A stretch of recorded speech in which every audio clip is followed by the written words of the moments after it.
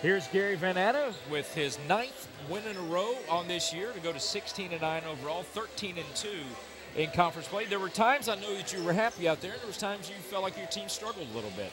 Yeah, it was one of those unusual games where you come off the road, 2 hard-fought wins. You come home, you get a chance to play at home, and I think we relaxed. I mean, I really do. I think it set the tempo. When that happens, I have to try to adjust it, and so therefore I wind up being a little more animated than maybe I have been this year, and I'm not gonna let our kids not fight, and if they don't fight, I'll fight for them.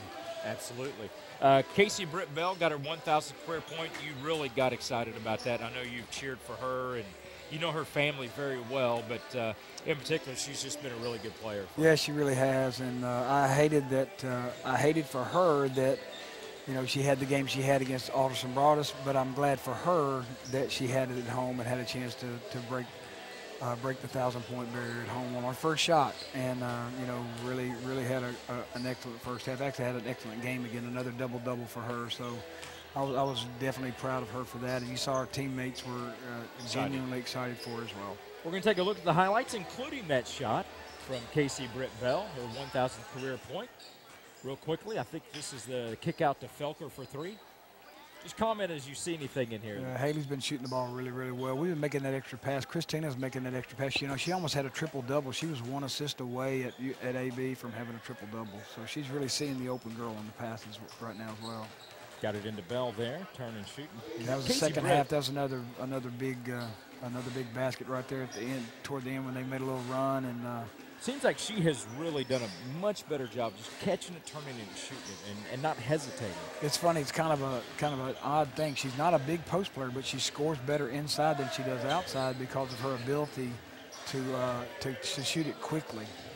Great play by Kylie White. Yeah, there's a good instinct right there to run, get the ball, get an offensive rebound, and go up strong and get the foul and get D up to Fowler and go to the free throw line. And once again, those were big plays for us. We shot 11%, I think, in the first half from three-point range, and I think we ended up 2 for 15 from three-point range as well. So Raby got the roll that time. A couple times that came off the rim for her. She could have had a couple more baskets at least. Absolutely. When that happens, you got to get the ball inside. Like Sarah had 16 inside. Britt had 22. I think we scored 40 points on the inside, and that's what you got to do in these type of games. And big shot by Morgan right there. She's given us a lot of big baskets throughout the year, and that's another one right there.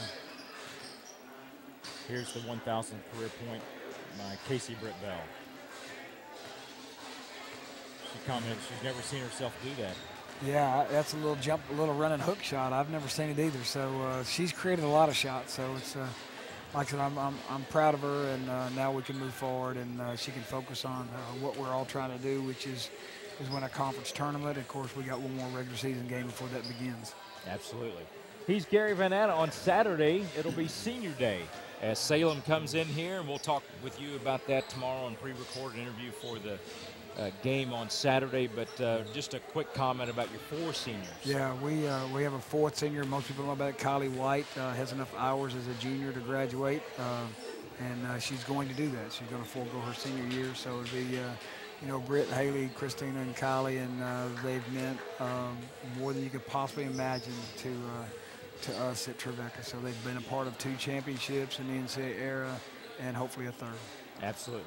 He's Gary Van Atta. I'm Greg Ruff. The Trojans get their 10th win in a row tonight, 16-9 overall. We hope we see you on Saturday at 2 o'clock here at the Trojan Fieldhouse. If not, you can catch it live right here on TNUtrojans.com.